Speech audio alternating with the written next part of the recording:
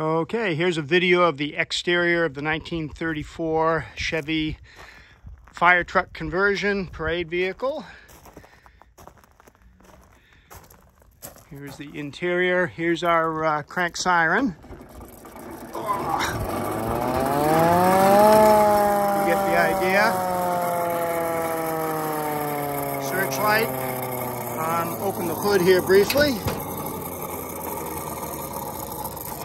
Bear with me.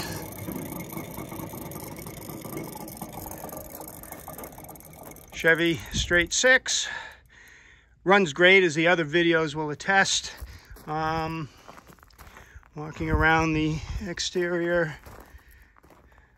Frame for a bell, which is not included on the truck. One rear view mirror. Ladders have been added to the sides, as you can see. Very simple controls in the cockpit. Everything works well. The parking brake works great. It shifts very nicely. Of course, it isn't synchromesh. You got to kind of get used to, well, the secret handshake to make it all mesh smoothly, but it does shift very nicely. Little bit of tape here on the front of the seat. It's not a 100-point Concours vehicle, but it is very, very, very nice. And it runs great. It is so much fun to drive.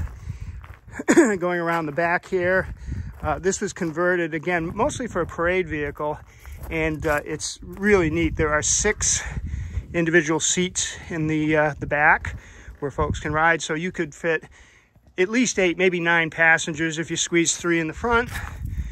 And this was used by the Bachman Pretzel Company as a promotional vehicle. They take, the local Little League team out in the 4th of July parade. There's some photos of that are included in the packet of literature for the new owner. So that's it. It is a ton of fun to drive, and the new owner, I'm sure, is going to be extremely happy.